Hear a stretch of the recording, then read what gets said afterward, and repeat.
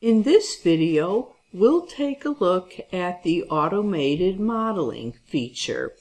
This is a curious little feature that connects faces with a shape it generates. It isn't the same as generative design because it's a bit easier to use and doesn't take as long to generate results. It also doesn't have all the loads and stresses calculations that generative design does. Anyhow, I downloaded these glasses from the Fusion Gallery and I deleted the bar on this side so that I could show you how this feature works. Another thing I had to do was I had to draw a solid on this piece because automated modeling does not work on bodies made in the form workspace. It only works on solids. So what I want to do is generate a shape that will go from here to here. Click on Automated Modeling. Faces to Connect is selected, so I'll click here and here.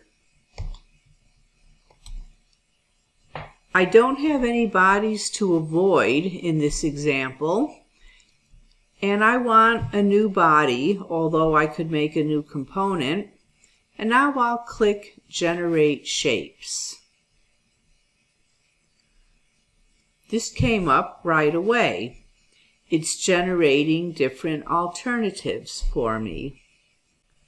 Here are all the shapes it generated. If I click on each one, I'll get a preview. I'm going to choose this one. Click OK. And it generates a form body. It's not a solid, it's a form.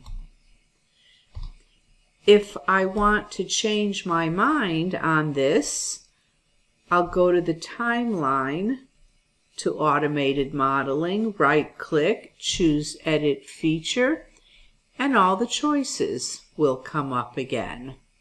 Those alternatives are available for 14 days.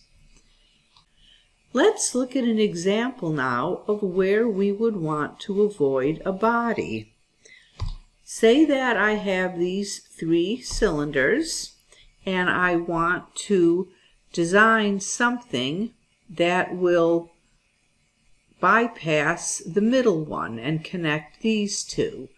So I'll click on Automate, Faces to Connect, this, and this, Bodies to Avoid, this, and Generate Shapes. This would be useful for an assembly where you have a lot of hardware. Maybe you want to avoid designing something that will run into a screw or a bolt. Well, these are interesting. A furniture designer might find this useful.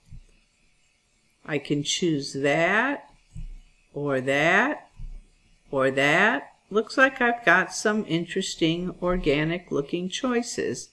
I think I'll choose this and click OK.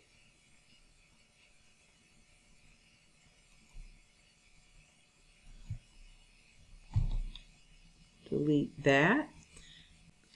And here's what I have. I'm going to delete that plane also. This is a fully editable form model. That is, I can click on it, right click, edit feature, and then I have all these options to modify it. And there you have it.